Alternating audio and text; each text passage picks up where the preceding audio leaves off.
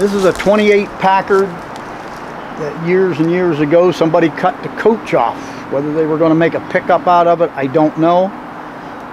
The motor, transmission's in it, running gears all here, the big wheels are still with it. I've got a set of headlights for it down in the shop. They go with it. If a person wants it, I've got a hood for a 46 Hudson, which is the only hood I know of that was a factory-made boat tail, because the hood was pointed but it rolled out to the fender, so it's all one piece.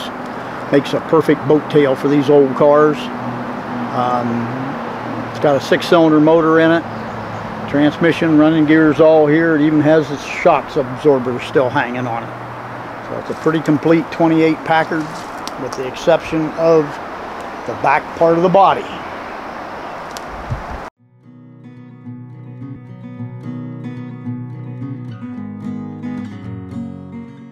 We have a rare opportunity here. The entire Stere classic car collection is going up for sale.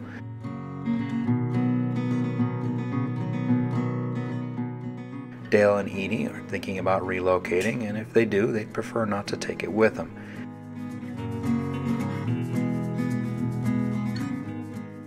Now, this is western Montana, so our cars simply do not rot away. The condition they roll in is the condition they roll out. That's the beauty of living up here. I do not speak for Dale, nor do I dicker on his behalf. You'll have to contact him directly, though you'll find that information in the video description.